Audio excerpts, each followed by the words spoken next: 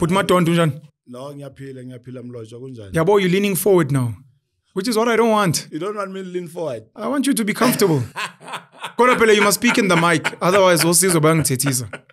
Yeah, man, so Please make sure that they can speak into the mic. Yeah, Like, sorry, sis. I'm also trying to comply. Mm. Yeah, The reception, you've got it. No, before the reception. Yeah. What's umdlwembe? I asked this because we are going continental as the Penuel show. We are going international, and people get very upset when we start speaking indigenous languages.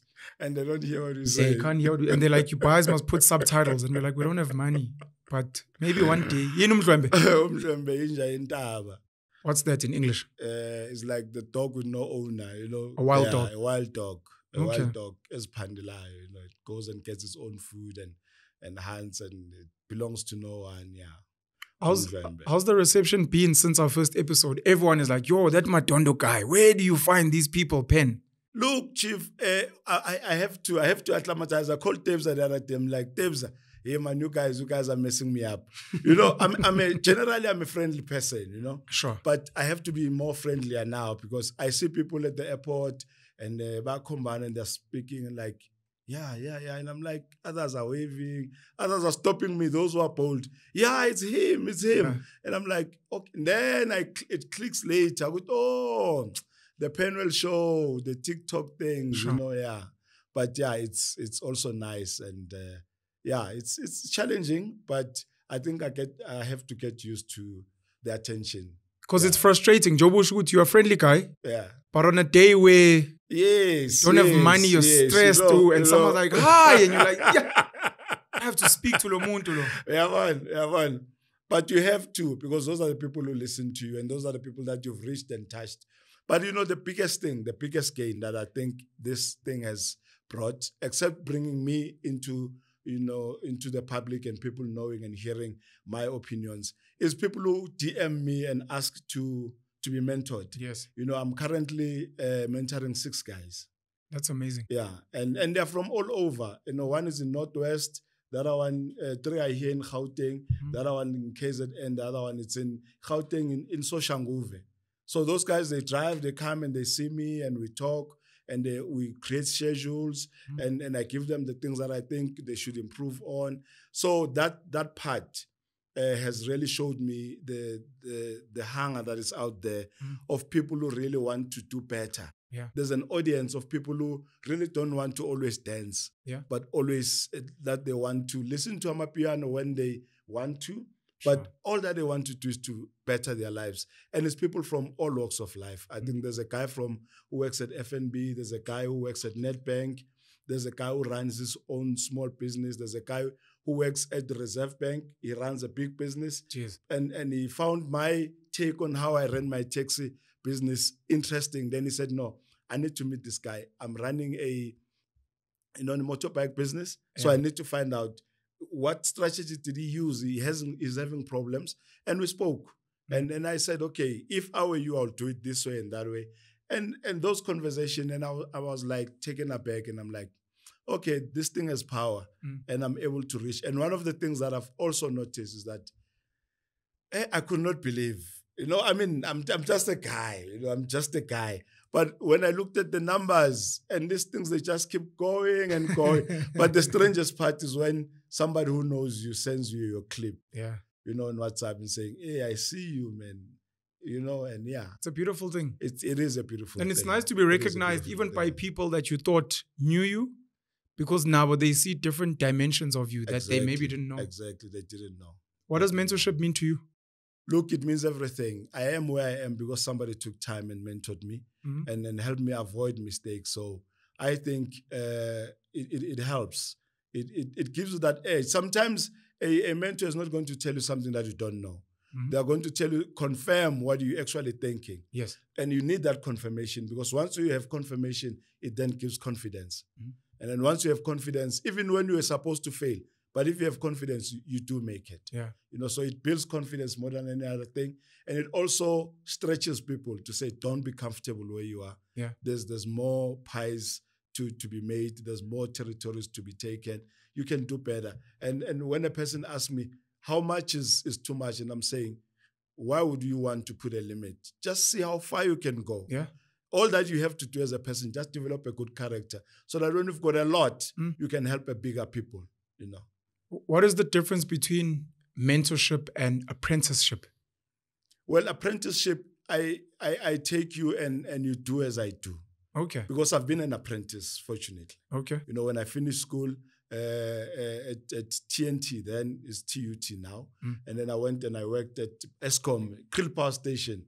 It was still Eskom then. It was still the real Eskom. The real Eskom. Look, let me tell you how Eskom was different then than what it is now. I get to Eskom. We are the first cohort of black people to be taken in who are qualified. Obviously, we're finding the Afrikaners who owned that area, so you had to speak in Afrikaans. Yeah. But one of the things that I liked when I got there, you know, I get my own room, and the room gets cleaned every day. My sheets get changed every day. I get 3 meals a day, and I get a bus from where we're staying at the compound to work. And then at work, every Wednesday, we get food parcels. Yo. I'm an apprentice, and I get 2,100 a month in 1996. Was that good money? That was good money in 1996. Okay. People are getting stipend of 2.5 now in this government. With inflation? We consider the inflation. Then, you know, when I did not have anything to do with the money. You know, I did not have anything. You're fed. You have a place to stay. I was fed. You're being passed. In our rooms, we had telephones, telecom telephones were given to us. You know, each and every room had a telecom phone. So when I wanted to call home, I'll pick up the phone, I'll call home. Obviously, there were struggles that we were fighting, you know, this, that, and the other, you know. So, but other than that, no, we're good. Did you enjoy the time? I did. I did. Even though you were working with white Afrikaners who are probably racist. No, they were racist. Guess what they did to me? You know, but fortunately they made their match. My first day, I am there and they're saying, okay, this is what you're going to be doing. You're going to be doing this. The person you're going to be talking to, and all those things, and so, and I'm like, okay, what am I supposed to do now? Say no, we are going to go to another power station. We're going to do maintenance there, but on our way there, we are going to hang you on the tree upside down, because that is part of the initiation. And I'm like, is me there? 2 white guys, no, 3 white guys and 1 Indian guy. The Indian guy came a year before me. He says, no, they did that to me. And I'm like, you're going to hang me upside down the tree? So you know what? When you take me down that tree, I'm going to step all of you. I'm not going to report you. Jeez. But no, I'm not. It's just for fun. It's initiation. No, everyone does initiations here. I'm not doing it. Did they initiate you? Say yeah. I said no. If you agree, I don't. Yeah. But I created enemies. You know, my stay there was not easy. You know, but I learned a lot. Sure. I learned a lot. Yeah. And Eskom then was still Eskom. And the strangest part is that when I was still doing my apprentice there, Eskom CEO came to address us, because he comes every year when the new engineers come in to address it. Landed with a chopper, and then he came there, and then he said to us, guys, how are you? And then he gave us the culture of Eskom and everything. But he gave a paper, said on the paper, in 2007, we are going to run out of energy. At the rate this country is growing, if we don't do anything in 2007, we are not going to cope with the power demand. And I'm like, 96, 2007. And through 2008, load shedding started. And it reminded me of what the CEO said then. Sure. So to anyone who does not know, look, load shedding did not take us by surprise. We just did not do anything. Going back to apprenticeship. So apprenticeship, you're saying, is learning by doing. Learning by doing. On the job, they give you the tools, you go there, you know. But mentorship, I come and I speak to you, and I show you things, possibilities. That okay, if you do this, this can happen. If you do this, this can happen. And I allow you to go and do your own mistake, and then come back and say, okay, I've done this. This did not happen. Okay, try it. Do this way. Do it that way. And mentorship is having that somebody whom you can bounce ideas. If I'm thinking of something, Yeah. like I'm thinking of going to wherever and do a new business, I'll call my mentor and say, what do you think of this business? Yeah. And then he'll ask me a question. Did you consider this? Did you consider that? Did you consider this? Okay, I've got someone who's in that business. Go and speak to them. They might give you a better perspective. That's what mentorship is. That's one of the things that I did for the guy who's in FNB. He said to me, I want to meet the CEO of West Bank. And I'm like, oh, I know the guy. Let me see if I can organize for you. You know. Then I called my friend and then we spoke. Said, no, my schedule is busy. Said, okay, no, it's fine. You'll see the guy whenever you can, but here's the guy's number. And then he says, no, give it to my PA. And then the PA arranged. Then the guy called me a week ago, no, 2 weeks back. He said, hey, man, finally I got to meet the guy. And then we spoke and it's given me the program. And that's what mentors do. Okay. You know, they just open doors and you must, once the door is open, then you can go and see what you can do there. How do you filter who to mentor? I've had a lot of people ask me to send your contact details because they want to be mentored. Yeah. They like how you speak. They feel you're relatable. Yeah. I probably get 20 mentorship requests for myself a week. How do you filter who you get to mentor? At number one, and then number two, how do you get to decide who to apprentice with? It's a tough one. It's a tough one. But so far, fortunately, I haven't been snowed under, you know. I tell them that I'm a busy person, but there's a saying that if you want anything done, you must give it to a busy person. Yeah. And I give everyone a chance to come and present to me and tell me what they want me to do. And, you know, during those interviews, I give them tasks. Tasks that I give are not easy. If a person is able to go through those tasks, it's the first sieve. And always I try and feel people because I always want to have and be around people who have good energies. Okay. Yeah. I try and not only listen, sure. I listen and then I try also to feel. Yeah. Yeah. I don't ignore my gut feel. Okay. You know, yeah. I don't ignore. I don't take for granted the fact that I'm not only just a body blood. There's also something that is in me. There's a spirit that is in me. Okay. And the spirit that I carry is what oozes around me when I'm in a room. You know, if I'm in a room and people are comfortable, they can laugh, they can talk, then I've got those things. I don't bring, you know, energies that will depress people. So I choose, because also I've got limited time on earth. I can't really be dealing, I hear you. You know, with dragging. I must go with people who are going. I remember sitting here with Rob Hersoff last year, and we spoke about mentorship. And one of the things he was emphasizing was he'd love to create a space. And I echoed his sentiments where especially young black kids, black and colored mostly, get mentors. Because realistically, Rob said, all the white kids I know, they have mentors. If it's not at home, the person that can connect you to the West Bank CEO might be your dad or your uncle or someone at church. The black kids don't have that. The white kids have it. Yeah. And I remember after that, I was inundated with DMs. And to this day, we haven't been able to follow through on that. And one of the things I realized was, I know there are platforms for mentorship in this country, and I think they're just not as popular as they should be. Because you want to volunteer, let's say 5 hours a week. And get on a platform and you schedule and you tell them these are the type of kids or people I'm looking for.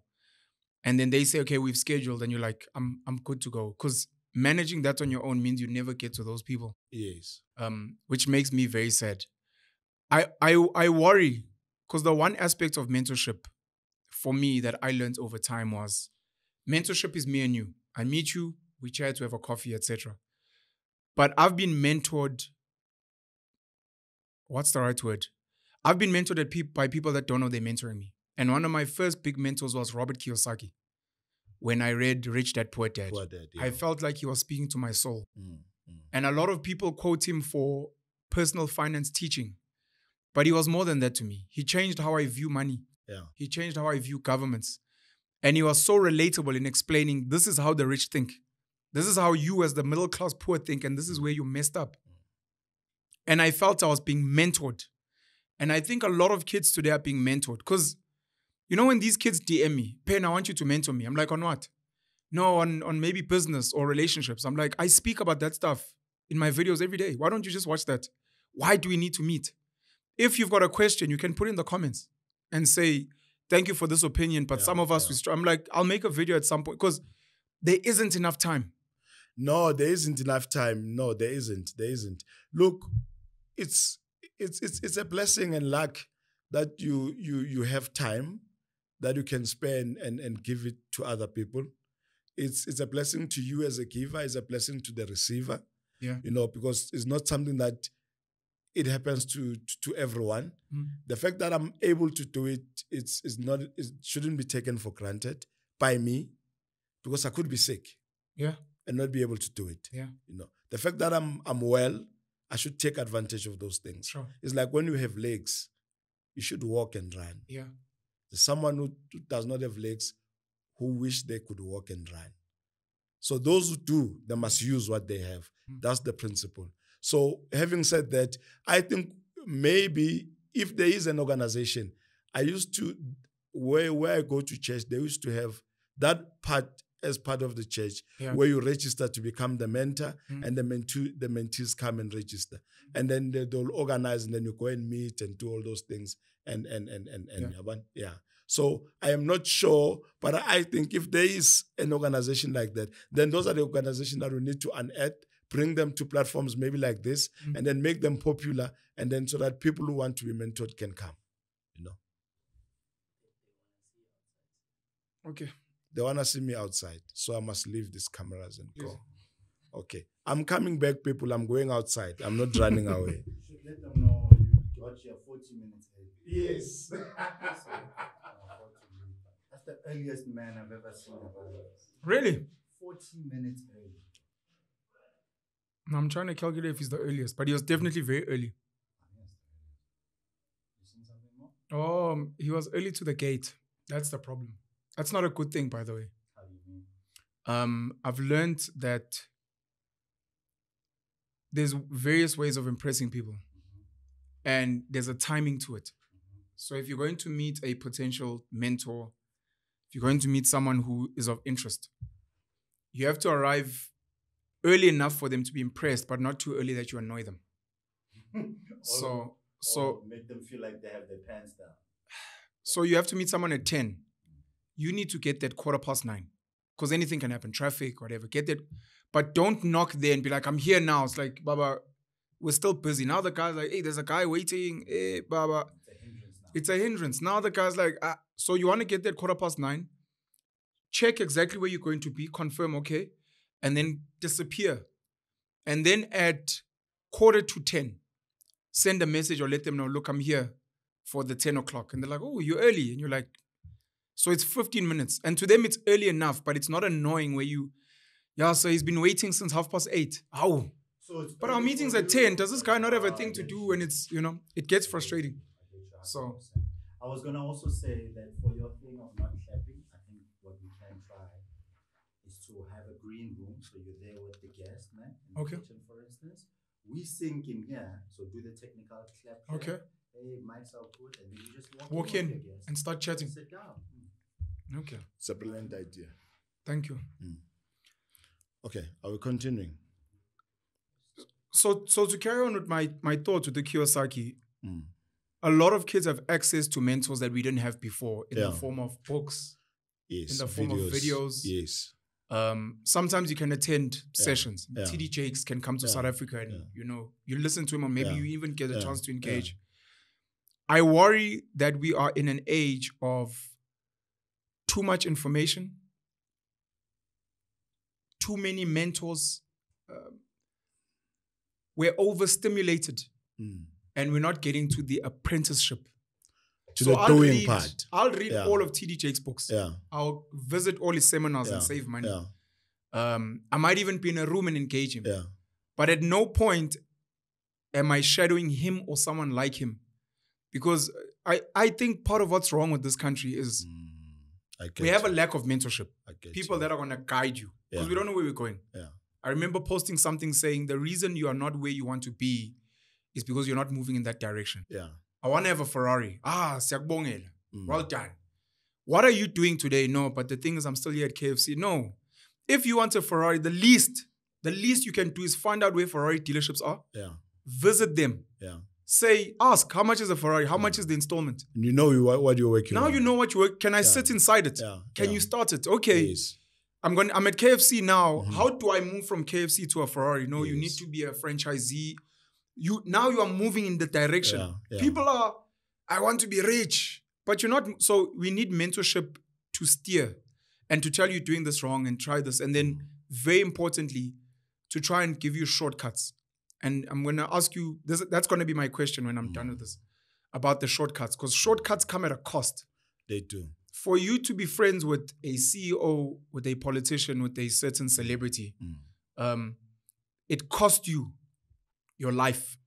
I know some of the Jewish people speak about how money is life. For me to make 100 Rand in an hour means it's an hour of my life. And when I donate 100 Rand to you, I've donated an hour of my life. So there's a cost. I'm like, do you know what it cost me to meet Sifiso Madondo and why we met and how we sat? I may have paid him, he may have paid me, and now I must just link you. People need to understand that value. And it's not necessarily a money. It's whatever it is. It could be time, etc. My point is we have mentors and we have a lack. That's one part that we need to fix.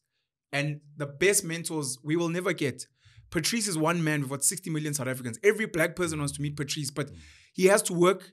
He has his family. He can't meet you. You want to meet the guy who is 6 levels down from Patrice, who has access to that head and that head and that. And all of those guys filter down. You know, when I sat with Patrice, he told me this. Hey, you know, when I was sitting with the guy who knows Patrice, he was saying you know, when I was sitting with the guy who knows Patrice. So by the time you get here, like, at least I'm getting some of Patrice's wisdom without knowing the guy. Exactly. But my bigger issue is the apprenticeship, because we've got TikTok, YouTube, Facebook, Instagram, online resources, Wikipedia, Google search, Yahoo, libraries which kids don't use anymore.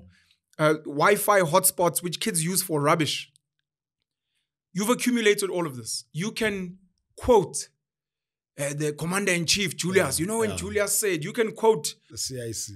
But how are you walking? And I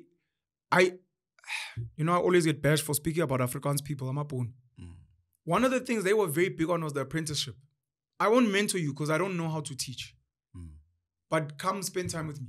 And see what I do. See what I do, and I'll show you around, and I'll tell you, no, it's 11 spanner. Look here, it's got a number there. And so now you're learning through doing. And we've got a culture now in South Africa of, especially our politicians, where they're always hosting workshops and seminars. I hate that. My talk shop. That's mentorship, Mas. No matter. That is the mentorship, but it's not doing anything. Look, let me tell you a story.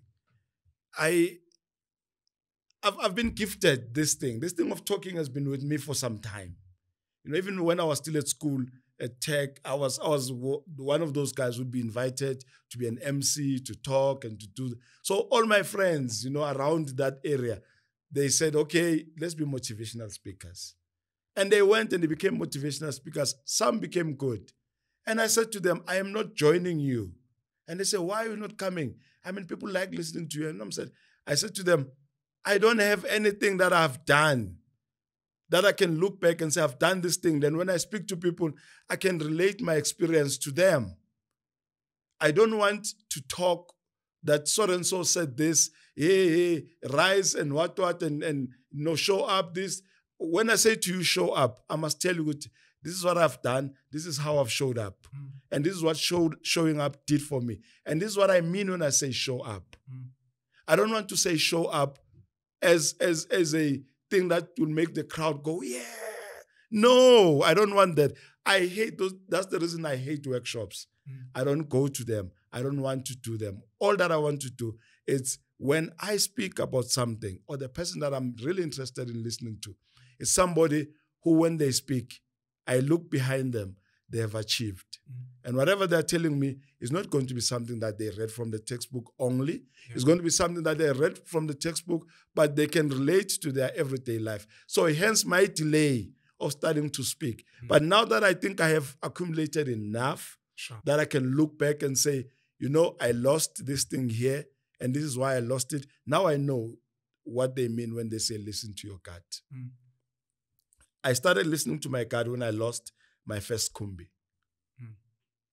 I always knew that I have this thing that makes me feel comfortable and uncomfortable when I'm doing business. Yeah. But I never took it seriously. Sure. I bought my first kumbi. I fixed it up and it took a trip to KZN. It was a Good Friday, I remember. I got the payment as they were going down. I said, no, you'll pay when you come back. They went and the trip was successful and the guy called me, says, no, we are here. But I always had this thing that is uncomfortable about this trip. And I said, but why am I uncomfortable? Because they made it there. The following day on Saturday, I got a call from a towing company saying, your car is here, it has capsized and it has killed the person. The driver is drunk. You know? And then I knew it I knew then, you know, this thing was telling me about this thing. And ever since, it does not matter how good the business still looks to me. Whenever I'm going to do anything, I listen to the gut. If I'm happy with the gut, I go ahead. Even though sometimes when the numbers don't make sense, sure. If my gut says, do this thing, I go and do it. Like, for instance, how I met you. I listened to your video, and I'm like, there's something about Penuel. Your gut was happy. And my gut was happy. And I said, okay, what's required to meet this guy? And I went and I saw, okay, he charges per hour. And I said, okay, no, let me pay him. Yeah. And I paid you and we met. And look, I don't regret that day. I did not think it would go as far as it went now. Yeah. But my gut then was happy. And I followed that thing. And all the businesses that I'm doing, I try a lot of things in my life. And now that I'm 50, I don't want to try quite a lot of things because I'm at the age where I should consolidate. So I really depend and rely on my gut to hire people, to take on projects, and to take on things that I need to do, and to try new things with the money that I used to gamble on trying new businesses. I rely on my gut heavily. So my gut is nurtured to such an extent that even when I drive around the country and I give somebody a lift, I listen to my gut before I stop. To say, okay. If it's a pretty lady, the gut is like, yeah, lift. If it's a pretty lady, if he out, you know. But now we check everything. I'm kidding. We check all the ladies, we check the guys. And if my gut says no, it's fine. Then I stop and then I give you lift and you go wherever you go. And I drop you. Usually I don't charge, you know. And yeah, that's me. So when I say to you, listen to your gut, I will then give you a story behind. That's when apprentice, and that's where I think we fall short on these things. I'm a workshop. I hate workshops. They haven't delivered anything. They haven't.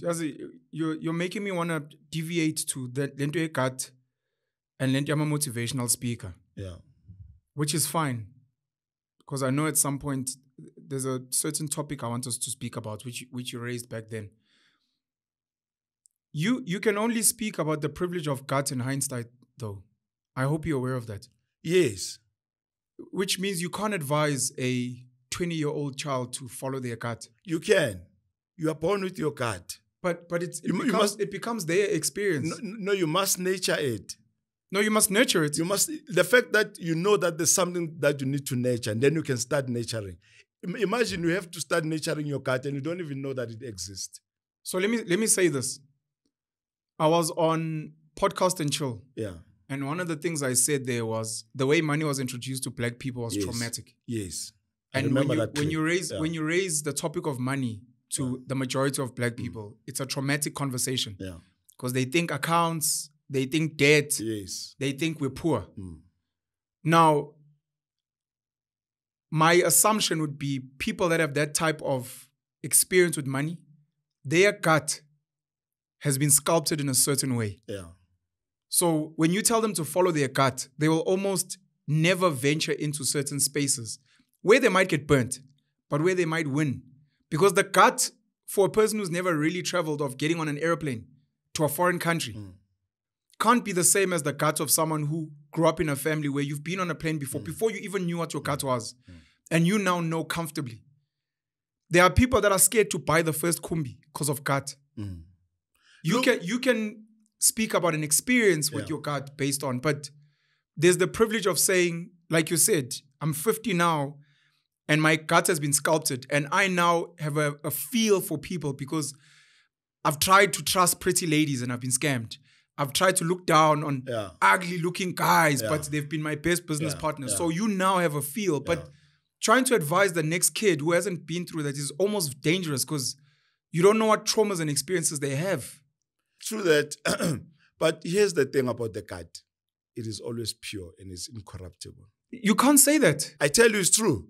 You can't say that. No, I can. It's true. You can't corrupt the spirit. You can't. Madondo, your gut has been sculpted through experience. My gut has been... Or are you saying it's not experience? No, it's not experience. Listening to the gut has been through the experience. My gut has always been there. Do you think the masses of poor people are poor because they follow their gut? Because they don't follow their gut. You think their gut would get them out of poverty? I think they are, if they are trained to follow and look and listen to their gut, they'll avoid quite a lot of things. So how do you think you got it right to be able to remove the noise and zone in on the spirit to listen to what you feel is the correct guiding force? There's this thing that I tell people and I credit, and I was speaking about it even yesterday, is that, you know, when you go to Europe, one of the things that Europeans did, and it used to be our thing, they really, really treasure old buildings, old structures. Yes. So there's a lesson in that. The lesson is, don't demolish things that are old, that have stood the test of time, because you don't understand them and because they don't make sense to you then. You know, even in culture, even in religion, so fortunately, being raised up by a father who was a traditional Zulu man and by a mother who was a staunch, strong Christian. So one of the few things that this combination did for me was it made me to be aware of that there's another part of me that is not visible. Okay. Yeah. Is it because there was a clash? No, it's not because there was a clash. It's because they both ignited that part. You know, in different ways. In different ways. When you go to church, they tell you that you are three beings. You are spirit, mind, and you are a soul. And they focus on the soul. That's what church does. They focus on the soul. You know, you are spirit, mind, and body. Your body.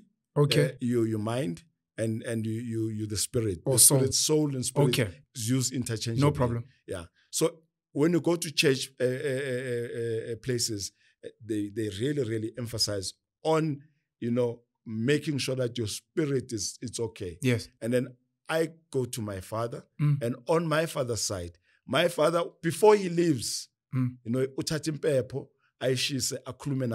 yes. And when you look at that thing... Sorry, can you please translate that for people? So he burns incense. He burns incense, and then he speaks to his ancestors. Okay. You know, to say, now as a family, we are leaving KZN, we are going back to Joburg. Please protect us. And I'm there, I'm around that thing. And then he takes a goat, he slaughters it. Before he slaughters the goat, he speaks to the ancestors that this is the goat that I'm bringing as a sacrifice. I'm doing this and I'm going. My child has passed matric. We want to thank. You know, it says to me, I am not only this person that I see. Yeah. You know, and the intelligence that I have. There's something that is much bigger than me. So from a very early age, I started recognizing that there's these two things that I need to enhance and really use. So, and I've also discovered, you know, with the information that I have and with all the readings and with all the interaction that I do with other people, that you really, really need to go and tap into that part of you. It wants to help you. It wants to assist you. It wants to make sure that you avoid lots of things that are not right. How do you listen to your gut, soul, spirit today? I asked this for a reason. Yeah. Let's assume and agree together that forces in the world have created a huge barrier between us and our gut, our spirit, our soul. Yes. And they've done that by telling us about things like imiti, witchcraft, telling us, oh, there's a devil out there, telling us, no, you must chase money, you need to leave your family and your home for better. So they've created all these barriers between us and listening to the spirit. My question to you is, today, with social media, with people saying, Madondo's got a snake, that's why he's got money. Madondo is successful because of whatever is politically connected, whatever the case may be, all these things. How do you jump all of that and manage to zone in? You're telling us now that it was unearthed as a child, thanks to your parents and their beliefs. Yeah. But today with all the noise, how do you still manage to remove the noise and still listen and not just follow money, what's famous and what? I believe in structures. You know, as a builder, when you are going to build this house that we are sitting under, it must have a foundation. It's a structure. Once you get the foundation, everything fits around. Whatever is not on the foundation will not go. Yeah. So what do I mean about structures? For myself, I've created structures. I wake up early. You know, I told you this morning. I wake up early every day. I try. Some days I don't. Yeah. But most of the days I wake up early and I've got a pattern that I follow. Yes. That there's a certain time that I wake up. And when I wake up, I don't take my phone. I don't take anything. That is my quiet time for the day. Okay. You know, where I'm sitting down with my book and my diary and I'm listening to myself. Listening? I'm listening to myself. I'm analyzing myself that yesterday I spoke to Penuel and I wasn't happy. What made me unhappy when Penuel said that thing? And I listened and I listened. I'm saying, oh, this is what made me unhappy. Then I get to understand me. What makes me happy? What makes me unhappy? How my day went. That 1 hour of being quiet is what makes me hone this thing to be even more sharper. Because you need to shut down the noise. And for me, in the morning is the best time. Yeah. No one will call me at 4:30, 5 o'clock, you know, unless there's an emergency.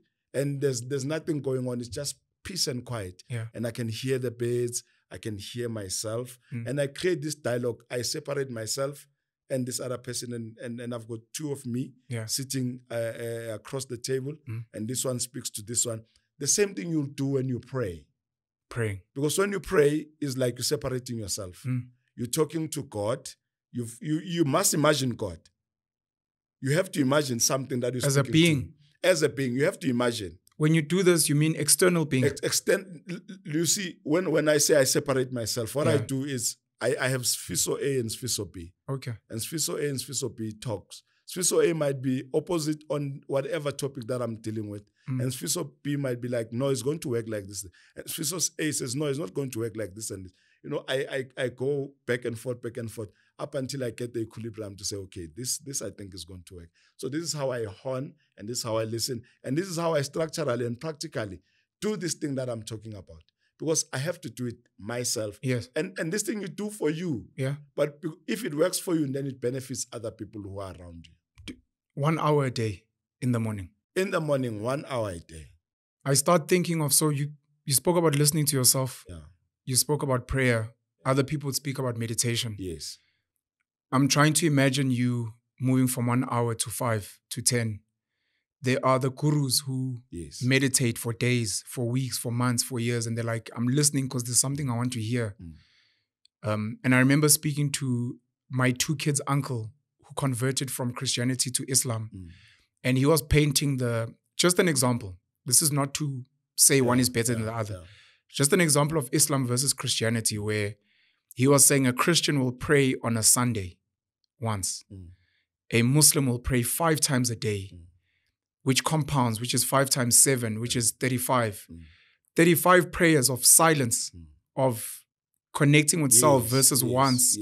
And what that does to you listening to your spirit and whatever higher being already puts you on a platform. I'm not saying Islam is better than Christianity. I'm just trying to speak about this concept of listening to yourself. Exactly.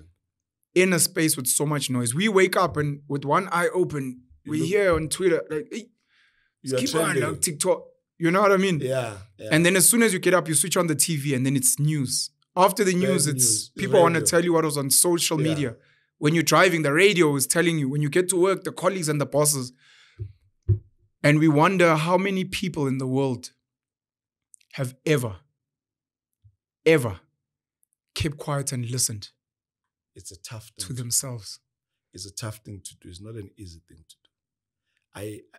I'm driving with my friend and he puts the other FM that does news and I'm like, You were going to say Power FM. Finish your story. Yeah. And I'm like, I don't listen to such. I don't listen to talk radios in my car. Okay. Especially when I'm alone.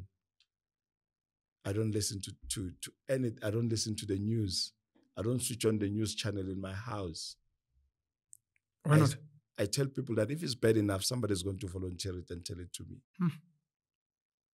I take my mind. If it's that important. If it's that important. I will hear it from someone in my life. From someone in my life. Someone will bring it to me if it's that important.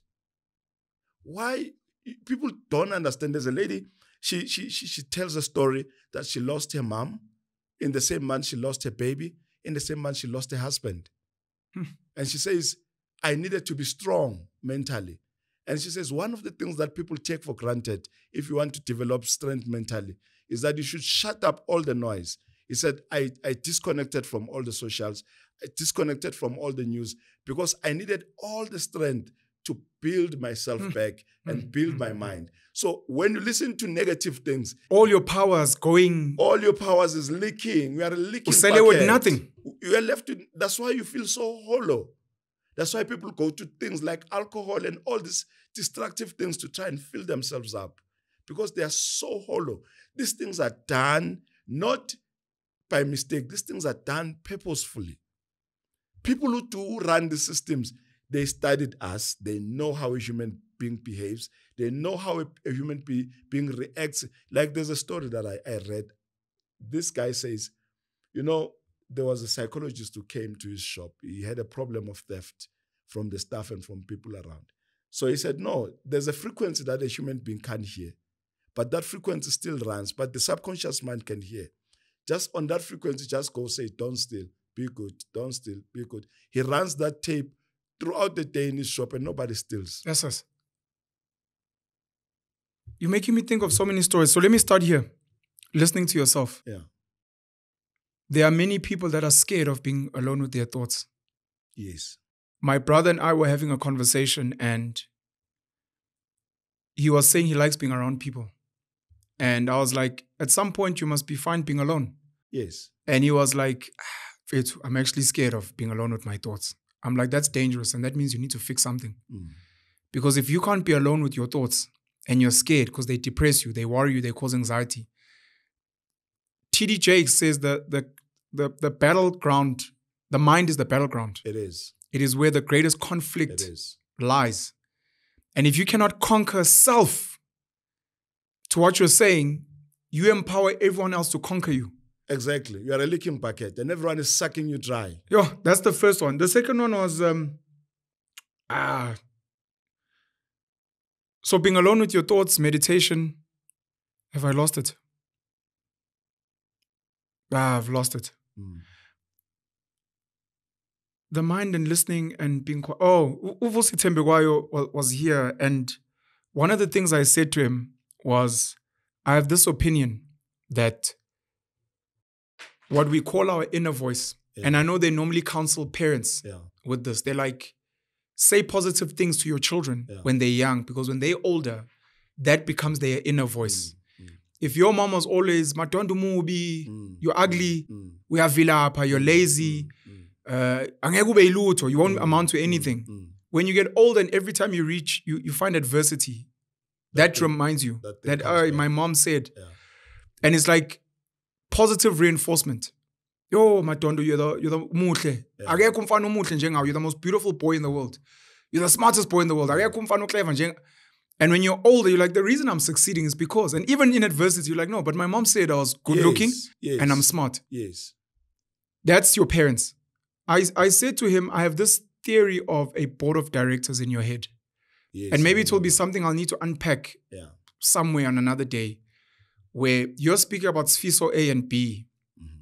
And I'm already thinking, it's Sifiso A, your body current now, which is plugged into a current environment. And when you quiet, you're listening to Sifiso B, C, D, E, F. That's your parents, whether they were alive or not. And this is the part now about the spirit, even if they were not alive. I don't know my dad. I'm like, why not? Oh, no, he passed away or he ran. I'm like, your dad is in you because you were created with him. So if you keep quiet and you shut out not just current noise, but even your mom, your grandparents, your great-grandparents that you've never met. Just keep quiet and be like, and this is where the prayer and meditation, be like, Baba, where are you? What's happening? He may answer you in real time. And there's some people I feel it's funny. In real time, he might answer you in a dream where you're like, hey, I saw a mountain. Yeah. And I saw a buck. I've never been to a mountain. I've never, and you're like, maybe your father's trying to tell you go somewhere, or he's trying to tell you, it could just be a nice story. Yeah. It could be, I used to herd cattle or be a shepherd, and or I used to hunt. Mountain. I love that. So I'm just trying to tell you a story. It doesn't have to be that deep, that there's a mountain in life and the bug. It could just be because we've never met. I just want you to see this thing. It could be when we listen to music, to what you're saying, or this was the third point. So there's a board of directors, in my opinion, and I'll unpack it maybe somewhere else another day. And when you meditate, you're listening to the voice and the conflicts. There's the external, but there's also Ukoko, who's arguing with Ankeli, who's like, "Ay, mina mama ngeke," and you're like, "Ish." And depending on who wins the argument, that's where you're like, "Hey, you know what? Don't buy this thing." Yeah. I know, don't speak to this person. And you're like, "It's me. It's a board." Yeah. Frequency is another conversation I had with my children's uncle, and he was speaking about how they're not big on music in Islam because Islam understands the power of music and the potential evil that can be embedded in music. Inside the music. And frequency. Yes. I spoke to a mentor of mine, very wealthy family, Indian Muslims. And we spoke about religion. And I asked him, are you really religious, or are you religious for convenience? He's like, what do you mean? And I'm like, from what I've seen from wealthy people, they invest in the church for many reasons. Tax avoidance. One of those. It could be giving PR, public relations. So you're marketing to the community. I would like to thank Mr. Madondo for donating to the church. Please don't forget to support his business. So it becomes a PR. It could be for networking, because normally a pastor is very connected. And the pastor will get you the people that you want because you donate. One of them is to keep people in check. And he laughed. And he was like, no, I know what you're saying. He's like, look, I read the Quran every day and I'm very religious. But I understand what you're saying. And he spoke about this concept of religion being the insurance of the rich. Because in the absence of human laws, where you'll get arrested for theft, in the absence of surveillance cameras in the shop, in the absence of a security guard, there is meant to be in the human mind a big brother watching. Even when you're alone. God is watching. Don't steal. Yes. And to what you're saying about the replaying and the priming and if you want people to be good, and this is now the conspiracies of rich, evil people that they pump a lot of money into religion because they need the masses pacified as much as possible to, even when the rich have been exposed for the most heinous crimes, they will say, what would Jesus do? What would Prophet Muhammad do? What would Buddha do? He'd turn the other cheek. He would say, peace be upon you. And in that way, the rich are like, whew, I know these poor people never kill me because we've pumped a lot of money into schooling religion to make sure that they are docile. That's the sad part to your religion that I don't like, but I'll get back to that. Let me tell you something that I must investigate, but I found that thing to be very, very, very, it comes to the concept of board of directors. But it also confirms there's a verse in the Bible that says, a woman shall be saved by the child that they give birth to. The salvation of the woman is on the children that they give birth to. I don't know where that verse is, but I know it's there. Yeah, I know it's there. And this guy is a scientist. He says, we've done a study based on that verse that we looked at all the mothers when they are sick. He says when a woman gives birth to a child, there are cells that comes from a woman that goes to a child, and there are cells that comes from the child that goes to a woman. And when the woman is sick, these cells are the ones that rallies around and go and fight whatever makes the woman sick. What does that mean to you in normal terms? Is it saying that when the mom is sick, she must bring her child physically closer to her? It means that when you give birth to a child, whatever the child remains, the remains of the child that remains in your DNA. Okay. So even when the child is away? Even when the child is away, even if the child is dead, even if when you abort the child, the DNA of that child remains with you. And those cells are the ones that helps the mom to recover when the mom is sick. I found that thing very fascinating.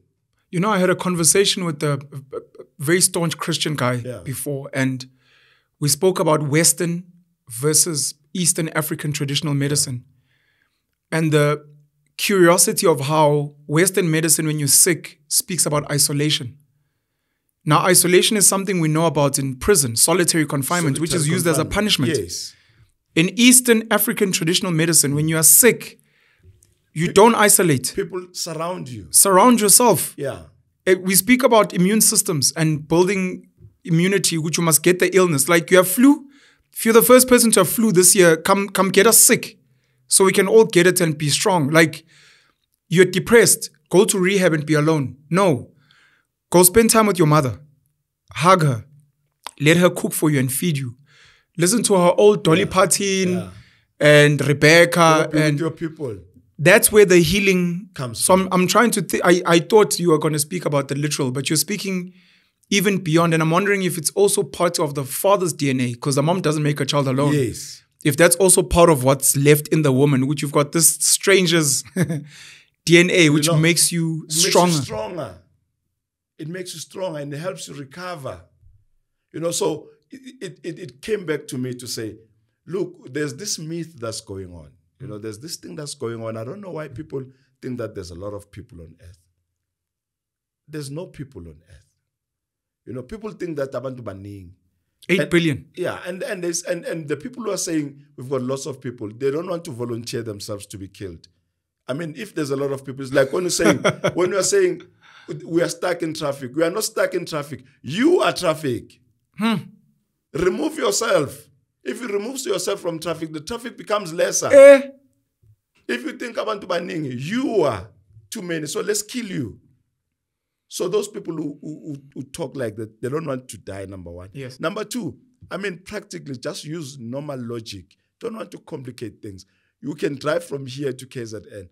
I am telling you, we are going to drive through acres and acres and acres of land that are just sitting there idling and no one is there. So number one, there's not many people. So this thing of saying there's lots of people, the problem is that those who want to control you, they can't control you when you are too much. Yes. There's lots of loopholes. There's lots of and this thing of encouraging our women not to give birth is bad. Europe is facing something that is called a population cliff. South Korea right now is number 1 in the world in that. They have a negative. And they are struggling. And once you there's no nation that is known to recover from that in history. They die out. They die out like they're like gone. Once you're in a population cliff, gone, you can't recover. It is not known in history. And now there's this agenda, that girls must, or people must not have kids. And I see it in my own kids. Yes. I mean, my own nieces and my nephews, they are 30, 40, they're not married, and they're not worried. They say, no, I'll see that thing later. And I say to my girls, you know what I do with my girls? I sit them down, I get a bowl of marbles, and I put them, I said, these are your eggs. And they're all good at 20. And I scoop some, said at 30, you are halfway. At 40, you're almost empty, you're left with few, and all the fews that are there are not good. They're not good. They're not good. And if you want to do that after 40, you might not be able to have a child. And you might not be able to have a child, not because you don't want a child, but because biologically it's no longer possible for you to have a child. And I say to them, there's nothing wrong about being a mother and being a career woman. You can do these things both. I mean, why should you have to choose one over the other? And I say to them, actually, here's my take. I know people might not agree with me. Sure. Everything else is just a sideshow. The only thing that we are here to do is to procreate, multiply, and reproduce your genes and leave the earth. Everything else is a sideshow. We are here to reproduce. Everything else is a sideshow. Everything else can happen, even if you don't do it yourself. Everything. But once we don't procreate, we are going to be extinct. Once the population cliff comes in, you are done. The money will remain. It's a side show. The shows will remain. It's a side show. But people will not be there. As Elon Musk speaks about this, I know Nick Cannon's having a lot of kids. I've been speaking about this for the past 15 years. Yeah. We sound like we're crazy, like we're demented, like it's an excuse to have lots of sex and go around creating single mother households. I guess we don't consume the world and life the same. No, we don't. I don't know if you know the data, but one of my passions is crunching stats and data. And some of the stats and data that come out is, if you were to take the entire 8 billion of us as human beings and put us next to each other, we would only fill up Los Angeles, which is one city in America, to explain how few we are. We occupy 1% of habitable land. Not all land. Some land is mountain, some land is rocky. Yeah. 1% of habitable land is human beings. And in South Africa, I think the stats is 1.5%. And that's nothing. Anyone who's ever traveled South Africa and speaks about overpopulation, they don't know what they're talking about. they are lying. You don't have to go to KZN. Yeah. Drive 10, 15 minutes out of Joburg. People that know Joburg, Muldersdrift. Yeah. South of Joburg, where you start going towards Walkerville. Yeah. Go to the east, Maudlula, Spruit View, Villa Lees, and just look at that. Just here. It's empty. Places like Midrand are still developing. It's empty. Like, it's a serious agenda. But we're overpopulated, and you're like, no. You've bought into the story. No, we're not. One of the other things I wanted to speak about, because this topic of having children and our purpose is to procreate and keep busy till we die, is something I'm deeply passionate about, and I'm glad you share it. Yeah. That's why you're in Pincham. That's why you're my friend. And I've got 3. I regret. Yeah, look, you still have a little bit of time. Yeah. Jacob Zuma to lead the way. So there's still a chance. Sure. You said something earlier, and I'm going to reference my brother as well. My brother and I have debated a lot of things in growing up, which makes it beautiful for me, because not only do I get to speak to Sifiso A and B, Penuel A and B, I actually have a brother that I get to bounce things off outside of. And now I have a sister as well who's growing up and who's also now contributing to that conversation. And my mom, of course. We used to debate the motivational speakers thing. Yeah. And he was on your team. And I used to disagree a lot. Okay. He would say, why would I listen to a person who's never played for Bafana telling me how to become a Bafana player? Why would I want to get money advice from someone who hasn't built anything and become rich? Yes. I think I'm slowly converting him now. Yeah. Because my argument is this. A lot of people are angry and they hate motivational speakers. They feel like scam artists. Yes, they read books and they reference other people's stories, but they don't know. They don't know what it feels like. Yeah. That R1 million in the bank. Yeah. Yeah. That getting your car repossessed. It's a story. Yeah. There are people that are gifted in different ways, in my opinion. I'm not debating you. Yeah, yeah. I'm explaining the disagreement to your, I wanted to build things first before I start speaking. Yes. There are people with different gifts. Some people are amazing at building. Amazing. Yes. Some people are amazing at, and I think in Penuelism, I speak about thinkers, speakers, and doers. I think I speak about advisors, kings, and soldiers. A lot of the builders in what I've studied in the world are really bad at teaching and passing on their story. Terrible. If you go and you ask J.D. Rockefeller, the Rothschilds, if you go and ask Ernest Oppenheimer, if you ask Anton Rupert to tell you, and I'm just using names, a lot of them struggle to explain. And a lot of them, because they're so busy building, I mean, you're on the field, you're playing, you can't see what we are seeing. It becomes difficult for them to tell the story of, look, psychologically, this is what was happening and these were the decisions I made. And sometimes it takes the analyst. That's why a lot of these guys hire accountants, tax advisors, lawyers, bankers, Because there are things they can't see that they need help with. And it's like, guys, you know, as rich as this guy is, he's helped by people that are not rich. Exactly. If you hear what I'm saying. Yeah. And I say to my brother, it's not really a good example, but extreme. Do you want to get advice on becoming a Bafana player from any average Bafana player? Do you prefer that versus maybe listening to Robert Marawa explain to you what it takes to become a good Bafana player? Yeah. Robert, we don't even know if he can kick a soccer ball. I've never seen him. No, he was on Simunye. Yeah, he was a celebrity and a presenter. I was on a Simunye being pulled by a boat. I remember that part when they introduced in the next program. So I don't know if he's good at soccer at all. Yeah. But, excuse me, and it's not just him. There are people that are good analysts. Yeah. If you look at some of the best business books, Think and Grow Rich by Napoleon Hill, he sat with a lot of wealthy people. Yeah. Andrew Carnegie and all these other guys, to JP Morgan, etc., to try and build a case. Yeah. It's the reason we have academics. If you look at a lot of the politicians, especially today, they've never built anything. And sadly, the politicians are bad today. You know, but if you look at the apartheid politicians as an example and what they built, a lot of what they built wasn't them. It was the builders. It was the builders, yeah. They were just politicians. Yeah. They might get the credit, but it wasn't them. It was Hendrik van der Bijl who wasn't a politician. It was whoever else that wasn't a politician. So my argument or counter argument to him, and this is where I'm winning my brother, is don't ever discount information, knowledge from someone just because they've never experienced something. They may have stumbled upon, and yes, it's not fair. Yeah. They may have stumbled upon Madondo speaking about his experience in the taxi industry. And because they are gifted, someone like Trevor Noah, we don't know if Trevor Noah's built anything. Vusi Tembisa was one of the guys that gets criticized a lot.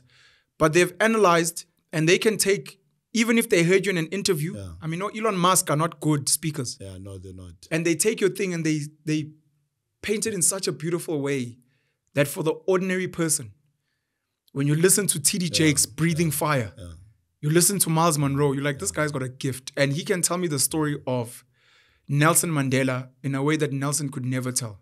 No, I agree. One of the things that I've always been conscious of doing is because I grew up in an environment where I've always been told stories. So I try and hone my skill of talking and be able to crystallize and bring stories and complex things in a simplified way, because I understand the power of simplicity. Here's my take. If you understand something and you can speak, then you are able to clarify it in a simplified way such that Umtano na 3-4 can listen to you and understand you. Yeah, man. So here's my take with what you are telling me is that everyone has got their own space. All that I don't like, by the way, I used to not to listen to Vus because of the twang, you know. But I got over the twang and I'm like, no man, this guy is brilliant. Yeah. And ever then I've been hooked. He's a knowledge merchant. That's the term he used. Yeah, I mean, I'm hooked. If you get over the twang, because obviously, I mean, you know, there's those things. It's a bias. He's white. He's Afrikaans. It's because he's Nigerian. Why would I listen to a woman? You know. We have biases, and they keep you from and knowledge. My biggest gain this year, and I got that thing from you. My biggest gain was I really need to have my team. I need to have my tribe. Does not matter where the person come from. If they fit into my tribe, they are my brother. You know, it helped me. That thing helped me in many ways. I can listen to a guy who's a Muslim. Yes. Speak. I can listen to Ubuntu Sonta Washembe. You know, I can listen to Ubuntu a Buddhist. As long as they speak what I want to hear and what I think makes sense, that's my tribe. Yeah. I've gone over these divisions that people make, you know. So having said that, I then go to Vusi over and I love how he says these things. But here's the thing that I think we need to do more is to get those guys who are doers, you know, and who got a little bit nyana gift of speaking, we must get them to speak 100%. more. There are people that are gifted, like Penuel, Yeah. so that can take these guys that are doers and can't speak well and extract something that even the person gets shocked with, hey, that was me. I think that's what I did. Yeah. Because it becomes a beautiful thing. There are people with untold stories. People tell stories about them. Lots, yes. Then there are people with untold stories where they just need the right, we'll call it a lubricant. Sometimes uchwala, sometimes insango, but sometimes it's just, insango is weed, marijuana. Sometimes it's an ear. Sometimes it's an ear. Sometimes it's a way of speaking. And to what you're saying, energy. You want the type of energy that makes you comfortable to be vulnerable. Exactly. Be comfortable to speak and also be willing to be able to analyze yourself from the outside. I think it's the reason why some people go to Izangoma and maybe certain pastors, because they have an ability when you're speaking to them. No, but my wife is frustrating me and I think I should divorce you. Like, I hear you. And you're like, okay, so you met this woman on the side of the road and she was minding her own business and you interrupted her life to come into your life. And she's forsaken in inverted commas her family. She's taken your surname. She lives under your guidance and guardianship. She has birthed children for your family to expand your family, and she cooks meals. And she did these things. And as a human being, we are fallible. And she made a mistake here and there. And now you're angry. And the guy's like, hey, no, but when you put it like that, maybe I'm being too harsh. Like the ability to get someone to get out of themselves, Sifiso A, because they've never done it before. Yes. And they've never made the time to be quiet. Yeah. And they need someone to, I don't need the silence, but I need you to almost be my conscience. Exactly. And that thing is critical. You know, I was speaking to the guys that I work with. I work with I work with the guys at the bottom of the food chain, if you want to call it. Working class. You know, the working class. And we have this intellectual and whatever, you know, discussion with them. And look, I get a lot of things from them. And we are building. And I'm like, okay, guys, you know, we've put in bricks and then we're trying to get the straight line. And I'm like, what are you learning from the straight line? He says, what do you mean? We are trying to get the line straight. And I'm saying, just think about the straight line and think about your life. And I'm saying, if we are building a building now in Delmas that is 120 meters long. So if we miss the straight line by a margin, a small margin, I said to them, look, we can't do this thing. What we usually do, we take a wire, and a fishing string, and then see start a square at the corner, normal square.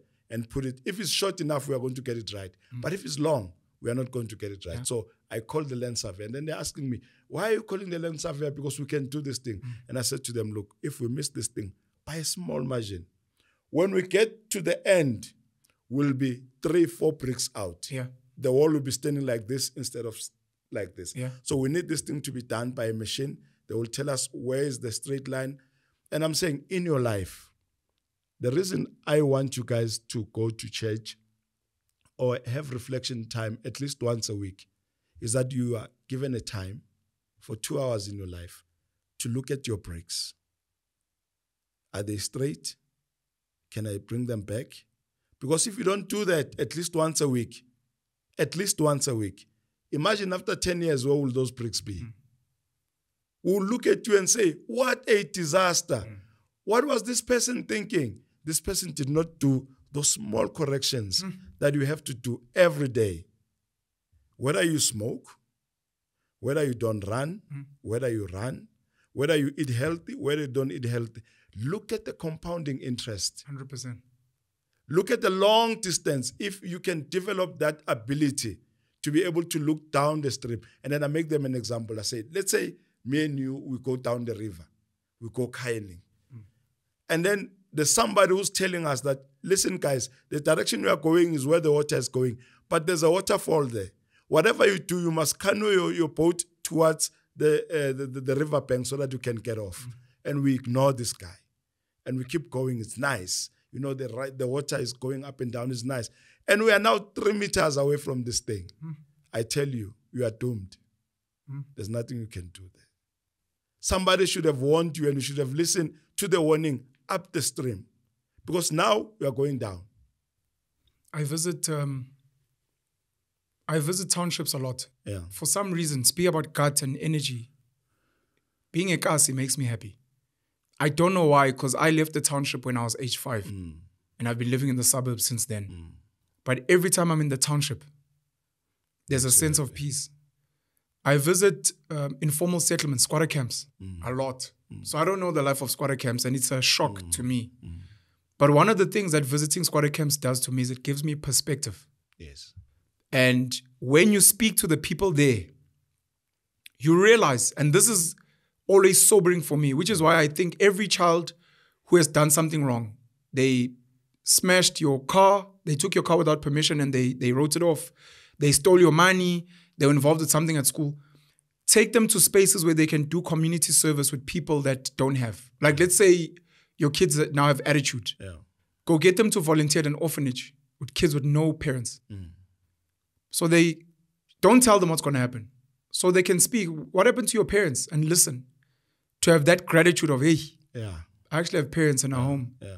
So when you speak to the guys in informal settlements, I always realize with a lot of them, not all of them, with a lot of them, all of us living better are 1 to 3 decisions away from there. From them. 1 to 3. It's, you like this girl, you meet her, she snorts cocaine. No, just try. I don't know, hey, I'm at drugs. Come on, I mean, don't you want to be with me? You're like, okay. That one line of coke. Now you're hooked. Yeah. Now you're stealing. Now your family is written off. Now you're an alcoholic. Now, let's say you're a woman, you're sleeping with people for money so you can get a hit. Now you're in a squatter camp. And when I ask, how did you get here? No, the thing is, and we track it back, and I'm like, it was one decision. Because you like this boy. No, because I decided to move to Cape Town. No, because I thought if we just chow some of this tender money, compounding.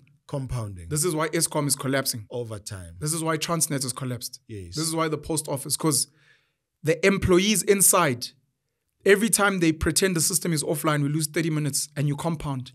Every time someone steals stationery and you compound. Every time you don't service just this thing. I mean, you think of a leaking roof.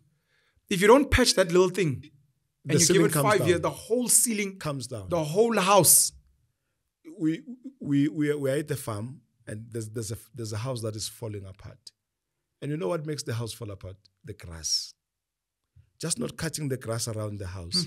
The roots get into the bricks. Because it has time. Yes.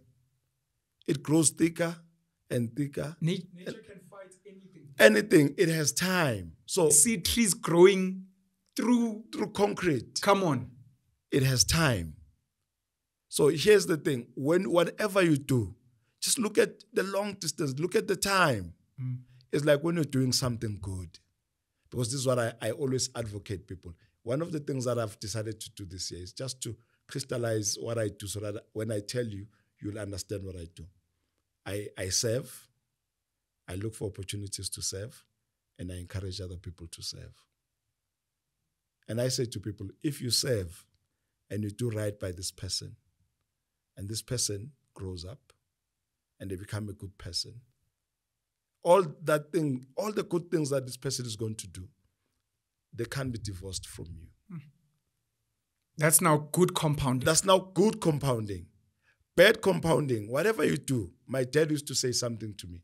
I started working and I bought top of the range, like you know, then I bought a Opel Kadett 180 IS. Sure. 6 gear forward. Top of the range, and I come home, I'm happy, and I show my dad is happy with me. My dad was very stingy. In Africans, used to say it in Africans, senach. Your dad was like me. Yeah, he did not spend money for unnecessary things. You only spend money for 2 things, food and education. Yeah, if you're saying to him, no, I'm going to start a business, this, that, and the other, he will want to see you prosper in that business by yourself, and then he'll only start supporting you when he can see what you are really into. Proof of concept. Proof of concept. Then he will support you. But he said to me, hey, this car is nice, but my son, this money is not yours. That's your kids' money that we are squandering now. Did not make sense then. That's my money. I don't have any kid. What do you mean?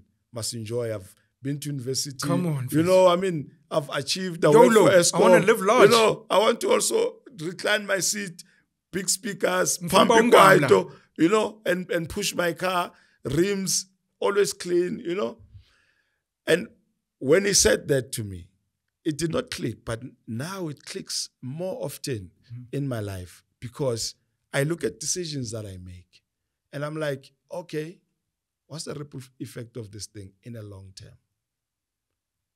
In a long term, how is this thing? Because everything good, everything bad can be divorced from you. Fana no chwala, you know, drinking alcohol. There's nothing you can do once it's inside.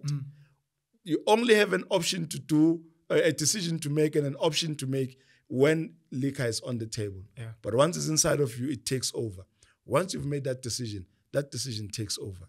It becomes automatic. Whatever happens becomes automatic. So it has made me to value that 1 hour a day where I'm with myself, because that's where I get to filter, because I now understand the gravity of the decisions that I make in my life, in the people that I live with, my kids, my employees, and everyone else, and you know, and the community at large that I live with. And again, that thing I said about positive reinforcement from parents, that your dad becomes your inner voice. Exactly. Before you make a dumb financial decision. You know, you remember that voice. You remember that thing.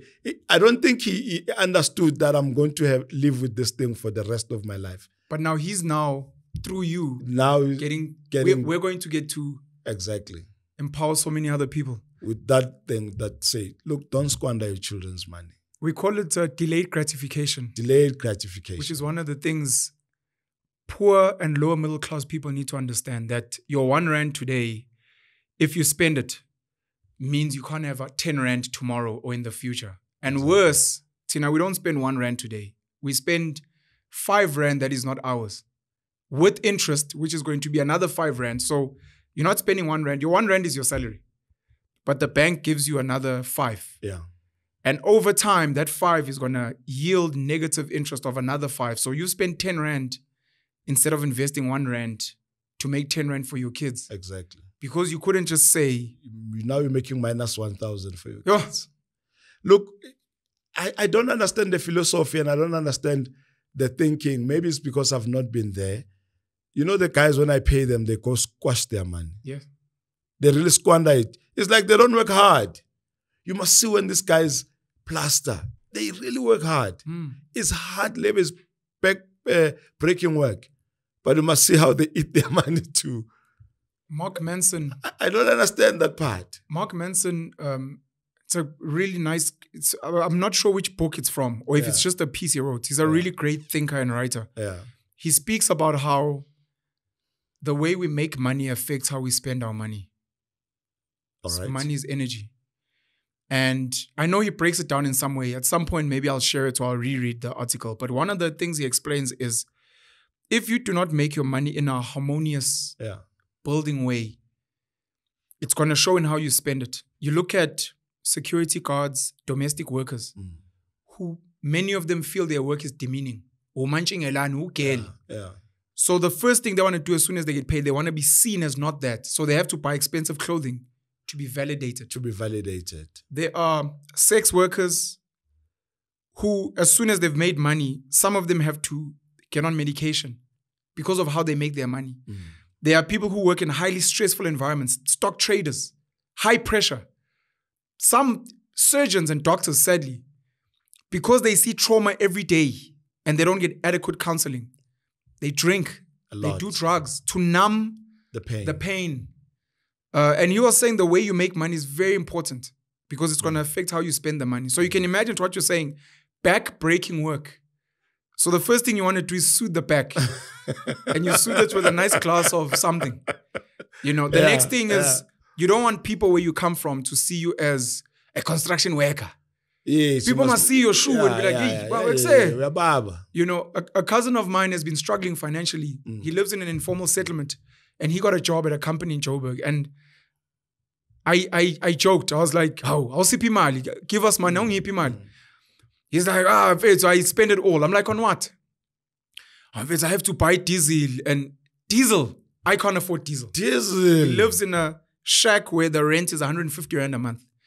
He's like, when he got paid, he went to Eastgate into the diesel shop because this becomes the fantasy of, I live in such dire poverty. It's the argument with our politicians and people that have been oppressed for so long, new money. You have been oppressed for so long that as soon as you get a bit of money, you want to almost run as far away. If you heard that your father never could afford a car or a horse or a bicycle, you're now want to buy the most fanciest car you can because of that trauma. I remember a friend of mine speak about his father couldn't afford shoes. Shakes. He couldn't afford shoes. And what that could affect you is, why do you have 50 pairs of sneakers? Yeah, because my father never had shoes. And you're like, be careful of how you make your money or the trauma. Because so I think it explains that. But we need to heal. We need to heal. And fix. You know, the scary part of what you're saying is, look, we grew up under apartheid. Yeah. And I'm not sure if I've healed. Most of us have not healed. And the scary thing is, I'm at 2000. I'm not aware of the trauma they're carrying that they inherited. In some of the decision-making they're making. I'm not sure if I've healed. Because apartheid was a traumatic thing. I mean, the things that we've experienced in the township are not supposed to be experienced by people. And I'm not sure if I've healed. And you know, the fact that I think about that, it really, really, really scares me. You know, and here's the part: I don't know what to do to heal. So hence, I am always aware, and I'm always checking, why did I make the decision that I made? For me, making decisions and making mistakes, I want people to make decisions. I hate indecisions. But one of the things that is a challenge to me is to sit down and say, why did I make the decision that I made? And what is the ripple effect in the long run? Yes. Is it going to lead me in a straight line? Yes. Because once I get to know why, and then the second question is, what is the effect? You spoke about service, and one of my favorite bits about our last sit down was speaking about how you volunteered to lead in your community, which is something all of us need to do. They call it active citizenry, etc. I've joined AfriForum as a paying member. I get attacked for that all the time. It's fine. In joining AfriForum, I'm contributing because I appreciate the work they're doing and the example they are, not just to Afrikaners, but to all South Africans of the power of crowdfunding, solving problems. And once you've decided that this is our people and our mandate, to protect that. I know, for example, black people in this country, they don't know what that means anymore. What it means to have a leader that cares for you and to have a mandate and to crowdfund. I want to say this. Speak about service. Yeah. One of the things I've learned, I want to put it this way. I have hacked one of the secrets of AfriForum. AfriForum has over 300,000 members, I think, which on average contribute about 100 to 150 Rand a month. So when you do those numbers, that's 30 million to 45 million Rand a month. Yeah, that's crazy. It's a crazy amount of money. Yeah. And it's nothing compared to what we can do. Come on. You can actually put together Imalama Sont or the churches, Amastokfela, the funeral parlors, Groove. If you were to put all of that. So one of their secrets, so 30 to 45 million is what they collect. One of the secrets to AfriForum's success lies in volunteering and community service. Volunteering and community service, which is done for free. They don't even need to touch the 30 to 45 million. Because their members say, we will patrol for free in our communities. I have a lawnmower. I will cut grass for free. I will contribute, but I'll also cut grass for free. We need someone to coach rugby, cricket. I will coach for free. I'll go close the pothole for free. For free. Ernst van Zyl, one of the young leaders in AfriForum, amazing young man, speaks about the idea of 1 hour per week only. Speak about 1 hour of meditation a day to listen. 1 hour of community service a week. And That's if you enough. can get everyone to do it, Yeah. everyone, people will think you guys are selling drugs, you're lying, you're funded by. Yeah. Because true wealth lies in human beings and human labor and ingenuity. Collaborating. Yeah. And if we're living in a community where we have lawyers, accountants, doctors, teachers, construction workers, plumbers, electricians, all these things, people that can work with their hands, that can grow, and you're like, for my 1 hour per week, I'm going to help in the community garden. For my 1 hour, I'm going to call the community together and teach you guys accounting things that can help you. Yes. I'm going to help you guys with your tax. I'm a school teacher, so all the kids struggling with maths, 1 hour per week, I'm going to teach those kids that are struggling for. Don't pay me, because I know, to what you're saying about the interconnectedness, it is going to come back to me. My child, my family, the reason there's no crime, the reason the grass was cut, the reason my child got a sponsor, the reason this and that is because someone else volunteered 1 hour. Yeah. We call it Ubuntu. Vusi Tembisa spoke about Fargin from the Jewish community. Yes. We have lost it. Look, I don't know where we lost it. AfriForum's secret weapon, I want people to understand this, is the volunteers and the community service. Yeah. Never mind the crowdfunding and the money. I could be wrong here. Yeah. If I'm wrong, I'm sorry if I'm wrong. Some of the people that do some of the legal work don't charge the rates they charge, or maybe they do pro bono work because they believe in the vision so much. Look, I will tell you my life story. Growing up in Tembisa, there's this old man called Ubaba Smelane. May his soul rest in peace. He's late. This guy worked at the construction company, owned a small construction company then, had a 1400 bakkie. He was the deacon in the church. So we were a member of the church. So what he did, he took young men. He said, Inkonzo Yensizo, the service of young men. Every week on Wednesday and Saturday, we are at his house. Wednesday at 6:30, he comes back from work. He teaches us for an hour every Wednesday without fail for a period of 5 years.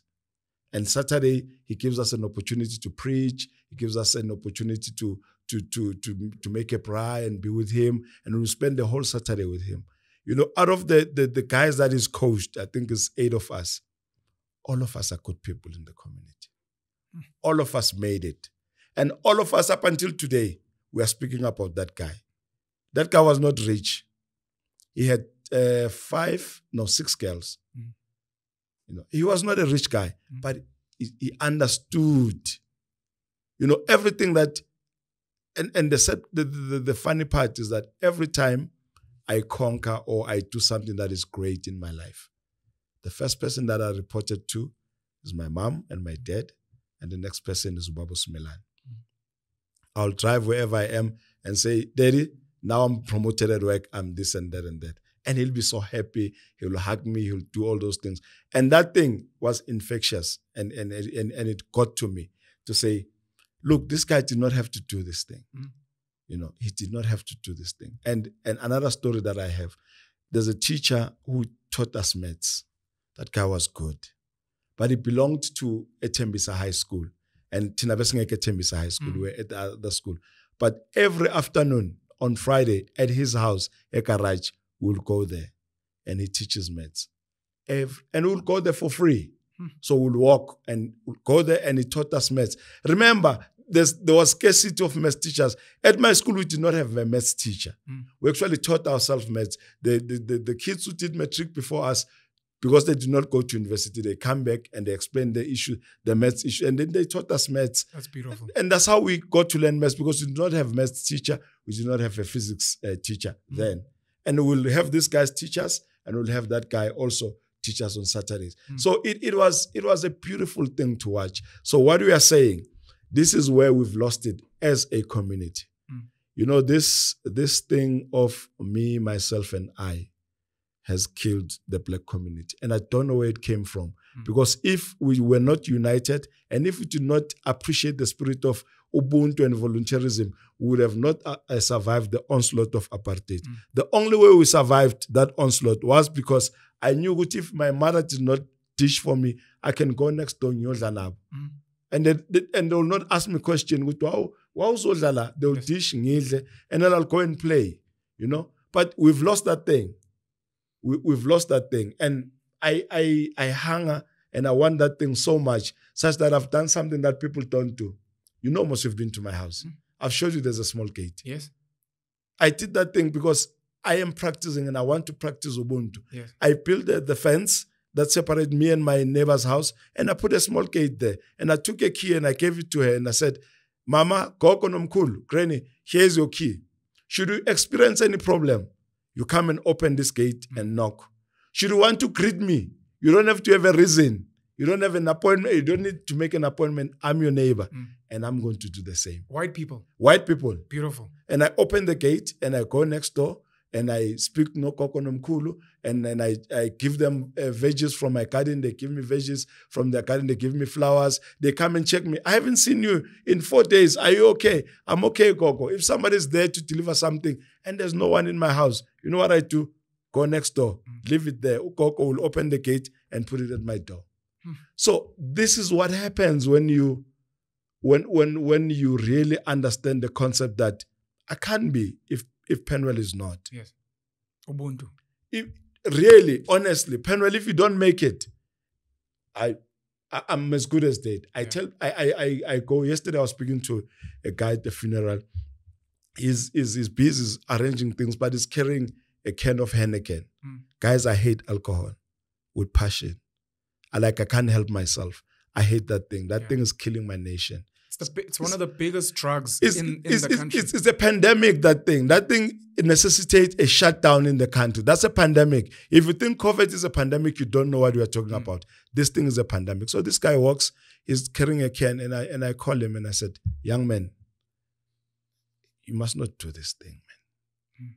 But you know why I'm reprimanding you? I'm reprimanding you for selfish reasons. I'm reprimanding you because I like me. Yes. If I'm old and 70, now you are 30, 40, who's going to look after me if you are going to be what you are? I depend on you. So when people want to be selfish, they don't understand that thing, that this thing is a chain. If one link in the chain is weak, the whole chain is useless. Yes. The whole chain is useless. So if you don't make it your personal mission to make sure that, number one, you are good. Number two, you make sure that you create environments that people can be good. And number three, you tell people that they have to be good. Then you are in for a surprise. I see value about Madondo. Yeah. In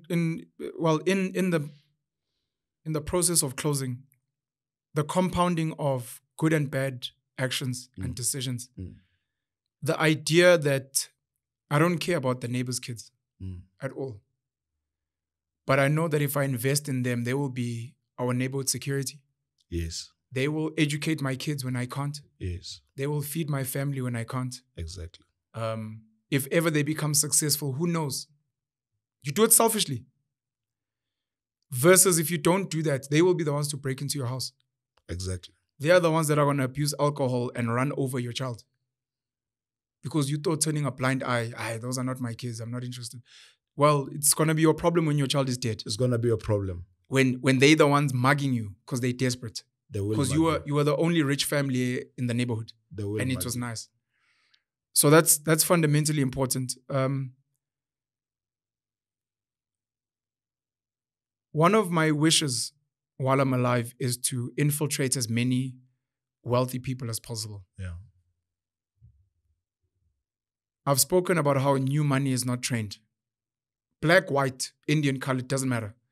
They are not trained on the concept of the value chain of humanity and why it is important to pay tax, to donate, not just your money, but your time and your skills, why you need to create jobs. They don't understand. A lot of wealthy people that I meet, especially young black money, they don't see the point. I'm not religious. Why must I donate to a church? Why must I give to a school? I mean, people pay school fees. They don't understand that.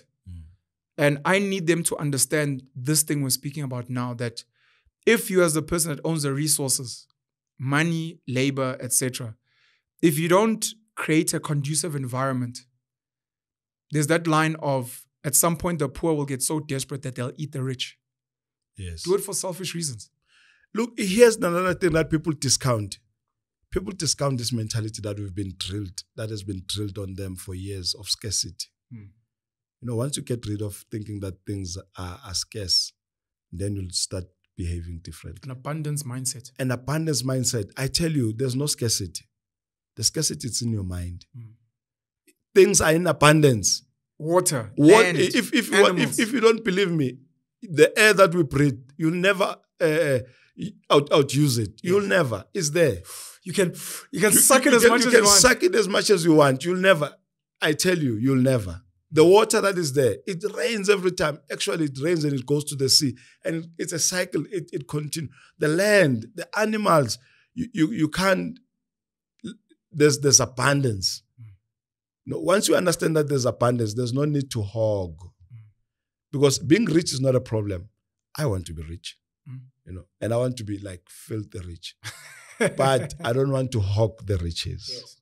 There's a difference there. You can't enjoy your wealth if everyone else is poor. You can't be the guy with the big house and Kukuini. Where do you go to have fun?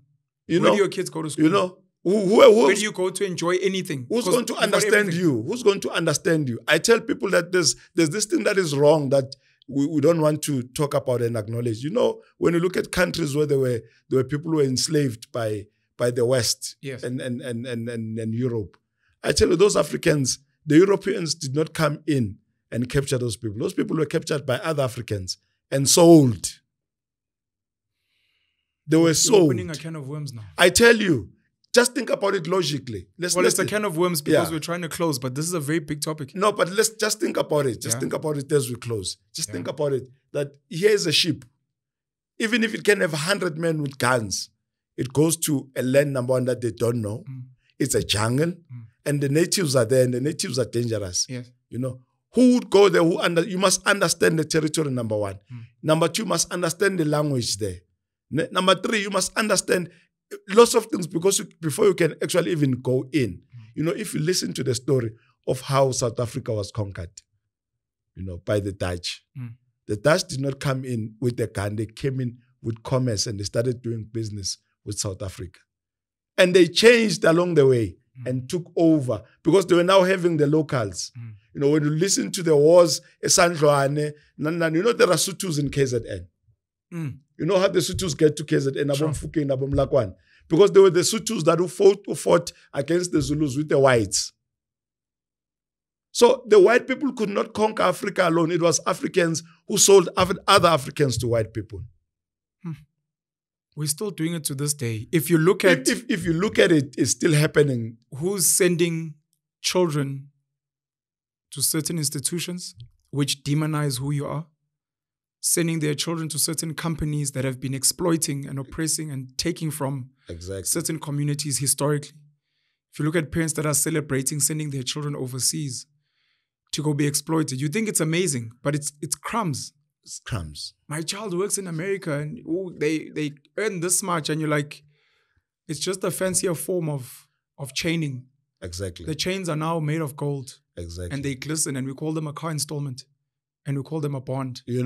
And we call them private schooling, expensive fees. But when you look at what's being taken from your child, and you're the one sending them there, and you're clapping hands, and your child is falling into depression and committing suicide, and you can't diagnose it, and you're the one that sent them there. You're the one that's celebrating that she looks a certain way on Instagram and she gets 50,000 likes.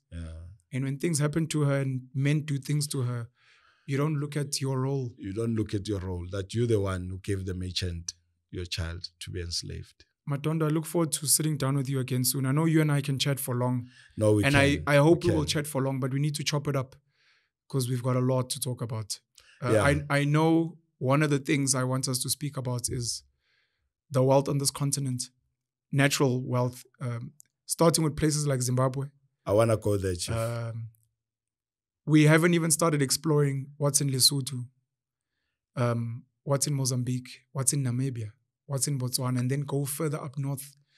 Africans need to sit down and congregate around how do Africans colonize the Democratic Republic of the Congo for the benefit of Africans. Yes. Because it is a war zone along with Sudan, and it is enriching foreign nations. And Africans need to take a foreign mindset and colonize the DRC for the benefit of Africans, because that is the world we're living in. Hey, Chief, you know, you're studying a new thing. You know, when opening a new can of worms. When I was growing up, and I went to school and I did engineering and I read. So I knew that, you know, running a gold mine and diamonds, it's illegal. But, you know, now I look at these things and I check and I'm like, why is having a diamond illegal? Why is it illegal? Why is it illegal? Who decided that? Who decided that? Why is digging out gold on the ground, why is it illegal? Why is it illegal? And I went to Zim. Where is Rutendo? And I get to Zim, the guys are digging gold and they're running their small generator, they are refining and they're taking this gold to the market and they're selling it like outsell, banana, cabbage, and they go back and they're with the money. I'm like, this is how it's supposed to be. Yes. I shouldn't be excluded. Yes. Why should I have a license to do that? Yes. I mean, it's working there. They don't have a license. And I'm like, artisanal miners, amazamazam. Yes, all these things are just methods of exclusion that are designed by those who want to run the system to say, okay, it's illegal. Don't even think about it. You know, I grew up until I was almost 40. I never thought I could do gold mining. Yeah. And it sounds complex. And it sounds complex and huge. And it's something that... Owning a bank.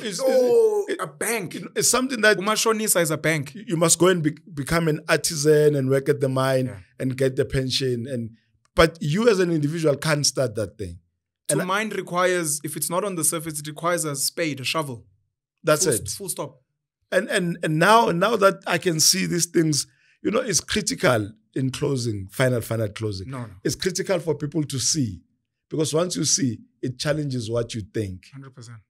You know, so I want to show as many people that just look at this thing and tell me what you think. And then once you start seeing, then it changes what you think. Because I saw, and then I questioned my belief to say, no, man, what I was taught is not what I'm seeing. My gut feel was telling me stay away from mining. You know, and now I see there, I must go to mining, you know. Mashonisa is a bank. Stockfells are banks. Exactly. I'll end it there. Okay. Thank you so much, Madondo. Thank you, man. Cheers. Shabban.